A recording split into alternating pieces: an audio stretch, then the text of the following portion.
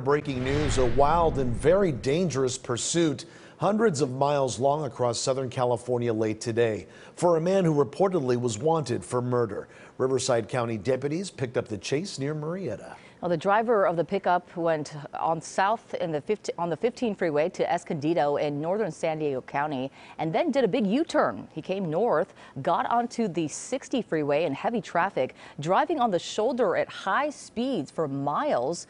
He got onto surface streets then in Pomona.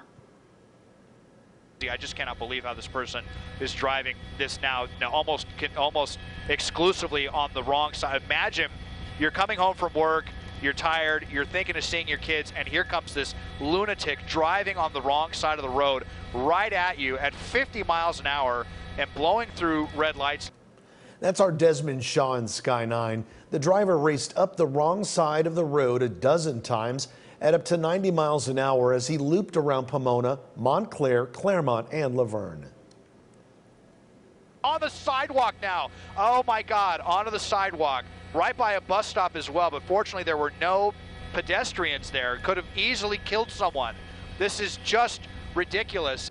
And just incredible that no one was injured after seeing stunts like this. We spotted a passenger inside that truck. At this point, the chase had gone on for more than 2 or 3 hours and covered hundreds of miles.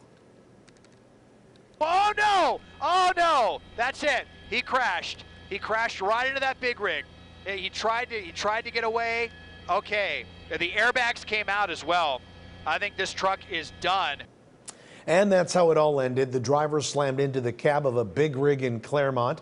The big rig driver appeared to be okay. The driver of the pickup got out and surrendered. A female passenger did as well. We have a reporter headed to the scene. We'll have a live report for you coming up at 10 o'clock.